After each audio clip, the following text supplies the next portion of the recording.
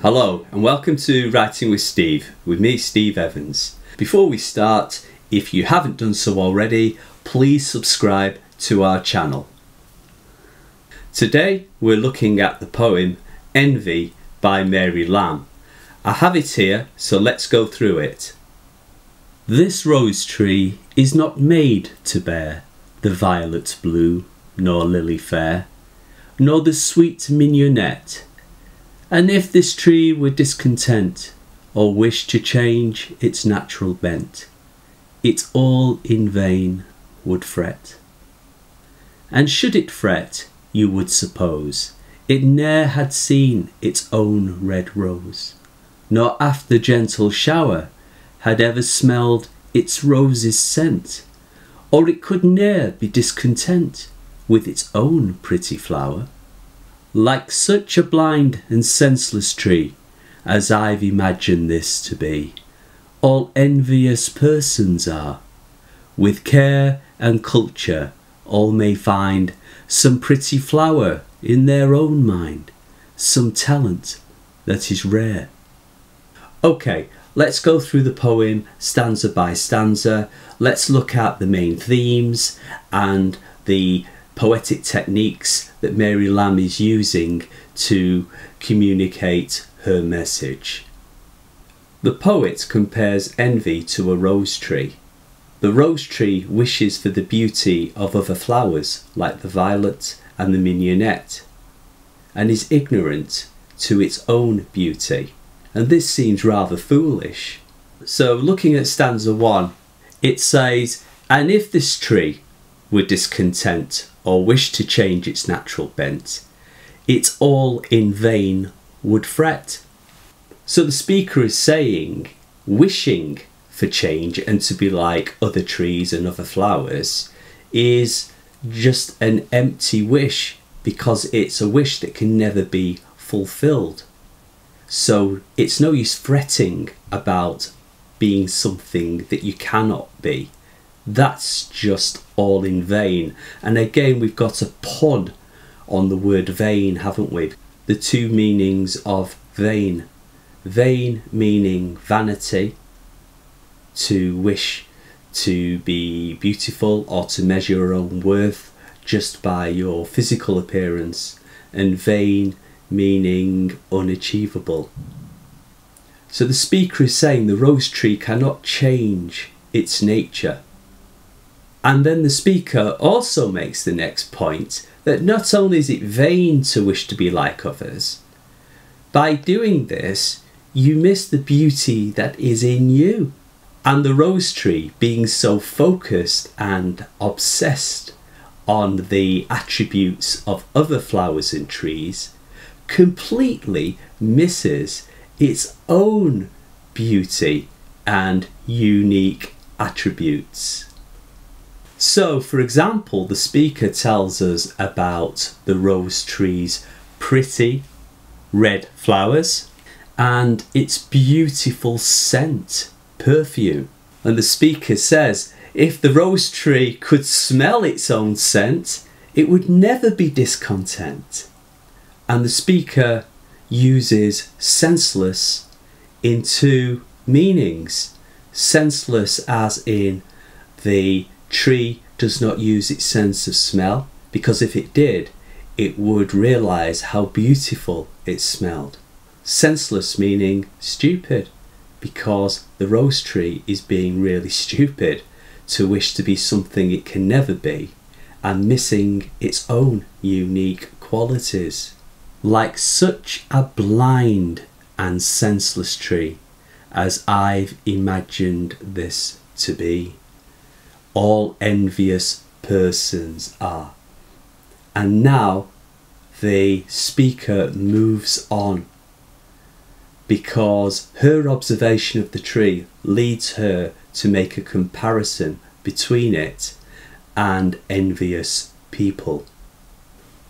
Like the rose tree, envious people are also blind to their own talents, and senseless, being really stupid, lacking sense in wishing to be something that they're not.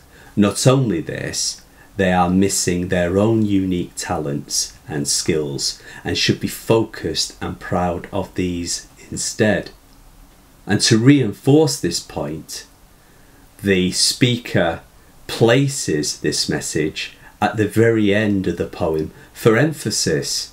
She writes, "With care and culture all may find some pretty flower in their own mind, some talent that is rare." And the message the speaker is delivering in those last lines is that people, instead of wasting their time and energy wishing to be somebody else, could spend all that valuable time in working at becoming something that they can be proud of. So the word culture in those final lines has the meaning of agriculture, to grow and to nurture, to grow and nurture their own skills and talents. This poem links really well with A Poison Tree by William Blake. If you haven't checked out our video on A Poison Tree, don't forget to do so. So let's look at some of those comparisons with William Blake's poem. So one noticeable comparison is the use of an extended metaphor. If you remember in William Blake's poem, the idea of anger was expressed in a tree, a poisonous tree that was growing. Also, as in Blake's poem, the purpose of the poem is to teach a life lesson, as the poem contains wisdom. Like Blake's poem, it is written in the first person. It uses the word I've and also uses the second person you, which makes a direct connection between the poet speaker and the audience. So the speaker is speaking directly and delivering her message to the reader. Also, because it's written in the first person, it suggests that perhaps Mary Lamb has been envious of others at some point. So she is speaking from her own experience, which gives an added depth and richness to the poem. And let's look at the structure of the poem. Like A Poison Tree, it has a simple structure. There's a clear rhythm using 2 4-beat lines, and this gives it a nursery rhyme quality. If you remember from Blake's poem, which also used the same technique, nursery rhymes are how we teach lessons to children. Also, they are a great way to remember important lessons. The language, lexis, is mostly simple in both poems, so as many people can read and understand her message.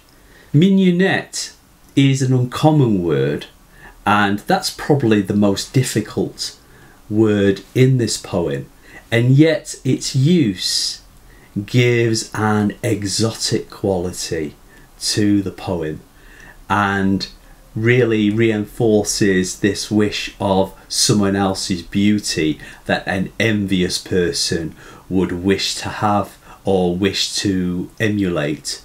Notice how the poet uses personification to make the link between the rose tree and envious people.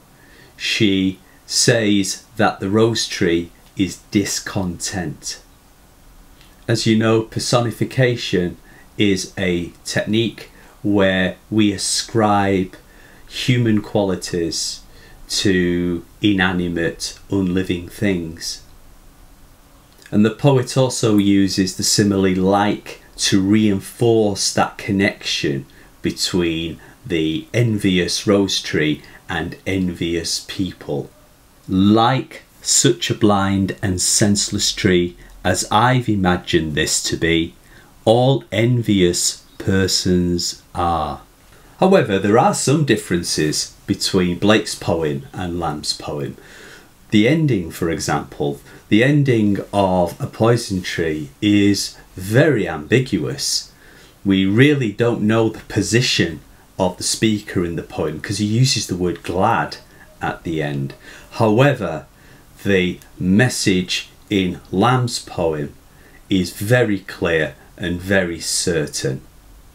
And in fact, the connection between Lamb and Blake is even stronger because both were contemporaries. They lived at the same time in history.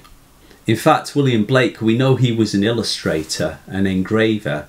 He actually illustrated pages of a book that Mary Lamb and her brother Charles wrote called Tales from Shakespeare.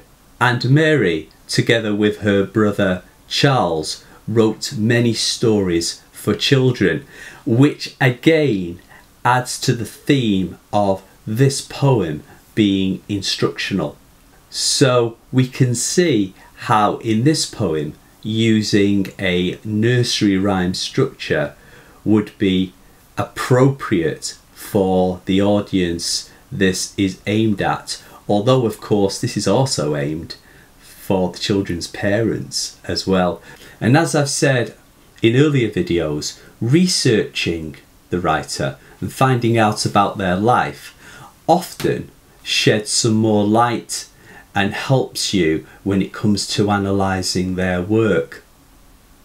Mary Lamb's life was difficult and challenging. She suffered from mental illness and was often placed in institutions which were unpleasant places, especially as the view at the time was that mental illness was a sign of sin and low morals. Mental illness was seen as God's punishment.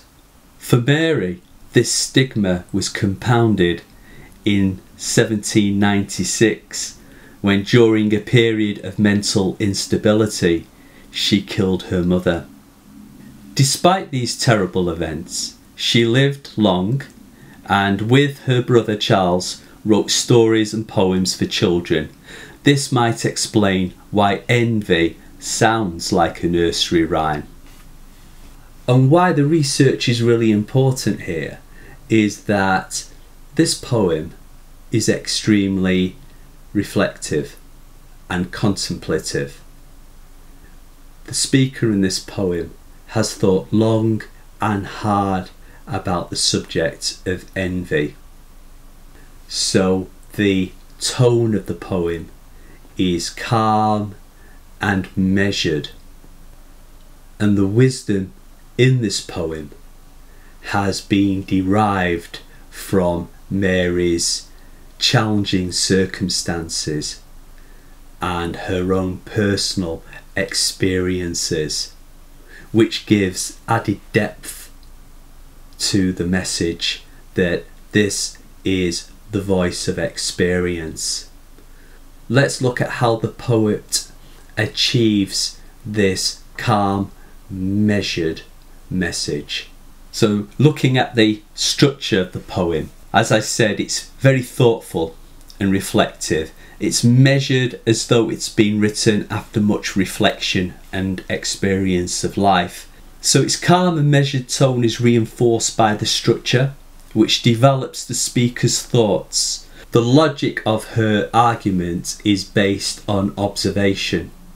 The poem starts, "This rose tree," and this triggers her reflection on envy and human nature. Her measured argument is reinforced by ending the first stanza with fret and using fret again in the first line of the second stanza. She uses repetition to reinforce the point she is making. Discontent, for example, and she uses humour to make her points interesting and engaging. So like senseless, she uses the word bent as a pun because it has two meanings. Bent means a talent or a skill, but it also means bent, as in crooked and leaning over, like the trunk of a tree, the trunk of a rose tree. This measured and logical approach is continued through the development, the journey within the poem. So for example, stanza 1 presents us with the rose tree and what it lacks. Stanza 2, however, presents the reader with the rose tree's own talents, its lovely scent and pretty red flowers. Stanza 3 then makes the comparison between the tree that pities itself for what it hasn't got and with envious people. The poet ends the stanza with the lesson the reader is to take, what we nowadays might call the takeaway, the bottom line, and she literally uses the bottom line, that we should take this message home with us. The message being, with care and culture all may find some pretty flower in their own mind, some talent that is rare. And again, that use of a structured rhyming pattern reinforces the message and makes the message easier for the reader to remember. I hope you found this video helpful, and don't forget to check out our earlier videos.